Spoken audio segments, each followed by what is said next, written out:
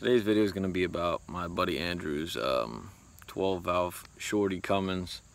And then there's going to be a couple clips of us working on the one motor he just got from somebody off Craigslist or something, and it's basically a junk motor he was just tearing down to get, I don't know if he's going to get it rehoned or machined or bored out or what he's doing yet, but just a quick walk around of his truck that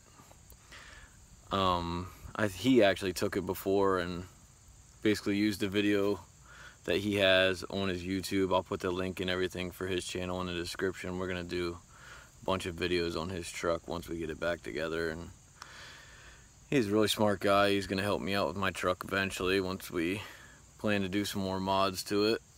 He's good at fabricating.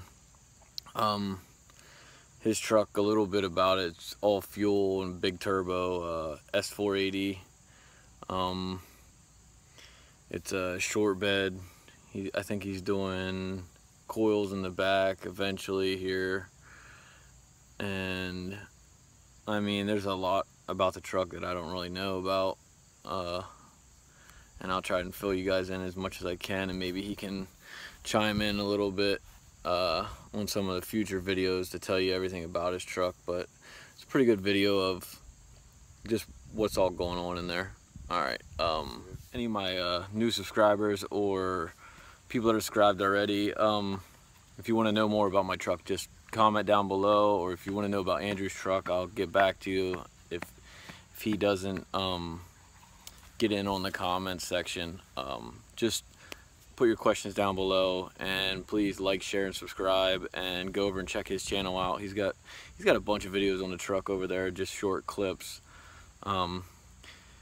I talked to him earlier today, and I don't know, I guess we're gonna do like I don't know, I guess compile a bunch of videos on my channel of his truck and my truck and some of the other projects that he has going on. His brother has a pulling truck, and a bunch of our buddies were all in the diesels, so there'll be a lot more content to come out here soon. It's just hard with everything I got going on. Alright, that's it.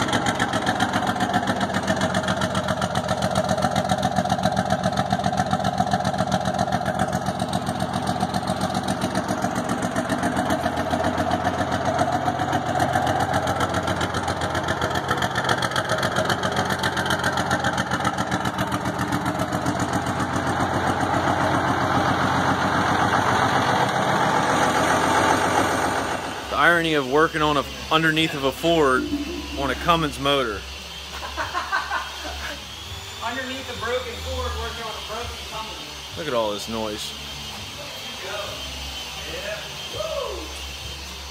That one runs. Yep. A really big bar and just yank on that crank. Maybe they'll come down out. See it.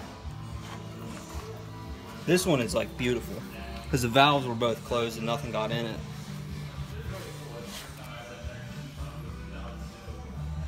Effed. That one there.